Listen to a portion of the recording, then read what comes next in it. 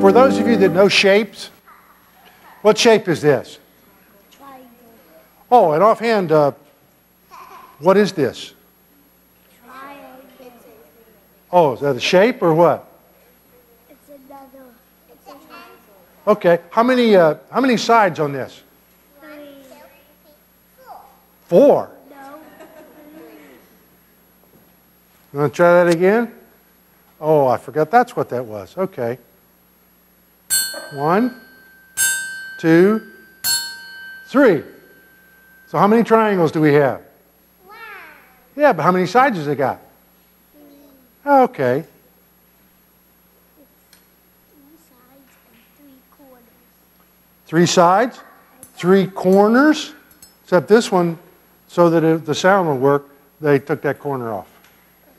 So, okay. This is a triangle. You know what I know it as? A dinner bell. Okay. Well, today, have you ever seen this symbol around anywhere else? Where? On what? Caution signs, like this one. Yeah, okay, yield, things like that. How about in church? Did you see anything like this in the bulletin today? Huh? Is it up there? On that banner?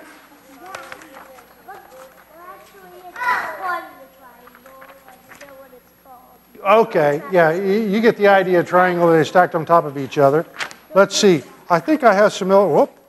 There are not any triangles on those 3. Yeah, in the back. See on the back of the bulletin? The little triangle on that? Well, you understand a triangle, but the triangle is one of the symbols that we have for God. Do you know what? How many gods do we have? 1. Like we have 1 triangle. But how many persons are there in God? 3. And who are the 3 persons? Father, Son, and Holy Ghost, the Holy Spirit. Yeah. Now, does that mean that we've got 3 gods or 1 God? 1. That's exactly right. Does that mean we have 3 fathers? No. How many fathers? 1. How many Jesus Christ? 1. How many Holy Spirit? 1. Yeah. But how many gods? Well, you guys got that down pretty good. All right? Don't confuse yourself after the creed, after the sermon today. We're going to use a real long, everybody's going to sit down for this one, long creed, because it starts off with a long name called the Athanasian Creed. And what it talks about is God, Father, Son, and Holy Spirit. Except that it says that, we can't understand God the Father. He's incomprehensible. That's a big word, isn't it? We can't comprehend. We can't understand God. He's incomprehensible. And the Son is incomprehensible. And the Holy Ghost is incomprehensible. And you know what it says? So how many incomprehensibles do we have? Aha! See, you fell into that. But we only have 1 incomprehensible. What's incomprehensible? God. Yeah. See? Which means that we can't understand everything about God. Can we? No. And that's what the creed goes in. It not only talks about incomprehensibles, it talks about being eternal, and there's only 1 eternal.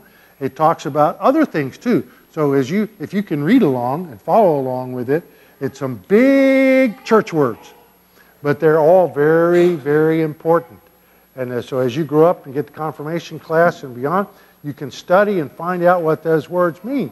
And then you can really wow people, say, oh, that's incomprehensible. Where did you get that word? Oh, from the Athanasian Creed. The what? I think you're...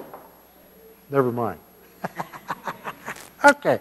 But we're going to sing about that. In the hymn that we're going to sing in a minute, it starts out, maybe you remember this hymn. It goes, Holy, holy, holy, Lord God Almighty. Well, you'll learn this one because this is one that we know. Yeah. And it says, holy, holy, holy. That's holy the Father, Holy the Son, holy the Holy Spirit. But how many holies do we have? One. That you're getting the idea, okay?